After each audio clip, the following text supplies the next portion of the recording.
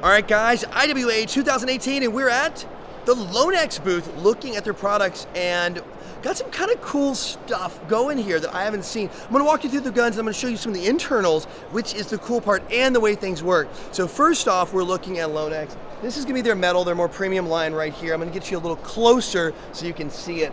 This is what you're probably familiar with when you see Lonex products. Everything you see here has a quick change spring system built into it, so you can access it through the buffer tube, through the back. And I'm gonna show you that in a second. It's not the kind where you have to take the gun apart. You don't even have to take the buffer tube off.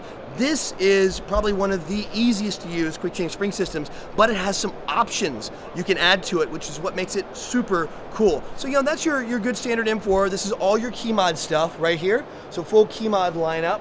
Moving over here, you got some of the classics on this. The quick change spring are the ones, anything with the buffer tube. Without, they're not gonna have that. So any of those, believe it or not, these little guys right here have a quick change spring in the back.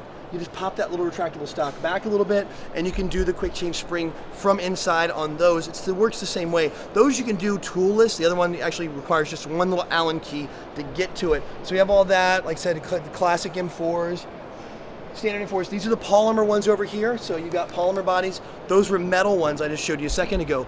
Also, something I didn't know they had were AKs. These are going to be your standard AKs, the top three. They don't have a quick change system on it through the back and all that. Then these bottom two, these tactical looking ones, do through that buffer tube, and they're wired to the rear on these. So you actually have the batteries that go on the left and the right side of the crane stock. The actual buffer tube is full of the system I'm going to show you right now. So moving on this way, this is the system. These are the quick change spring systems. So QSCG is what we're looking at here. And these have the optional recoil kit. So I'm gonna get you a little closer. I'm gonna move this camera over and we're gonna talk about these a little more intimately. So, right here, let me get you in focus, because nobody wants it out of focus. This is it. That's your cap. You're gonna be able to take it off. It takes an Allen key, a rather large one right there. You unscrew the back and that is your quick change spring. You'll be able to access it and pull it out. But inside of this one here, you're looking at, hang on, back out of focus again. That's a magic camera. So on this one, you have a recoil system. It's an optional recoil system in it. It's a kit. So you get this kit. I'm going to show you the kit. Right there, that's the kit. So you have the end cap for it, which is the red cap. This is the recoil piece here, and that's the quick change spring portion that's attached all one piece.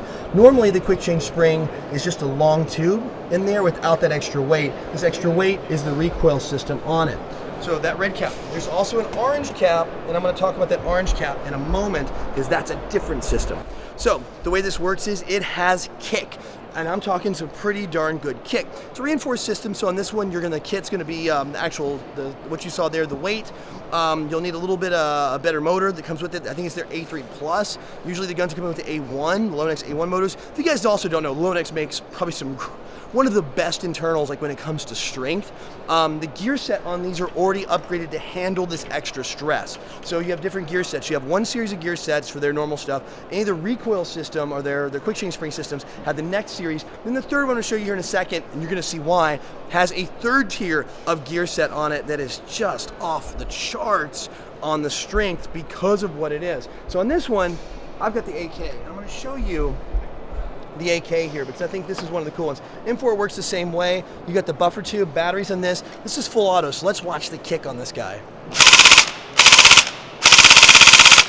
That's pretty good rate of fire for it, and it's got a little kick. If you guys saw there, it's got a pretty decent kick. It's not like weak. I mean, it's that mass of metal in the back here, this big weight moving back and forth. They've got it cut away to show you.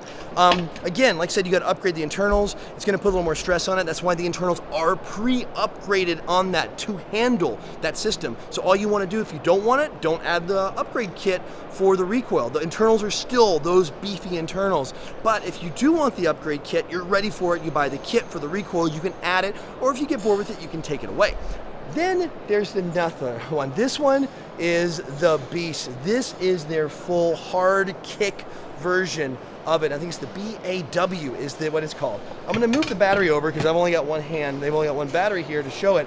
This is the hardest kick I have ever felt in an airsoft gun. This system is built as is. You're going to pick this thing up and it is already ready to go. If you notice, the weight in the back is a little shorter.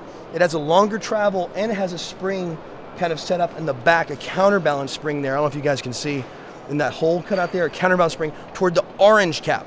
Orange cap is the kick on this one. This is it. Still quick change spring system, but watch the kick on this beast. Now watch this, full auto.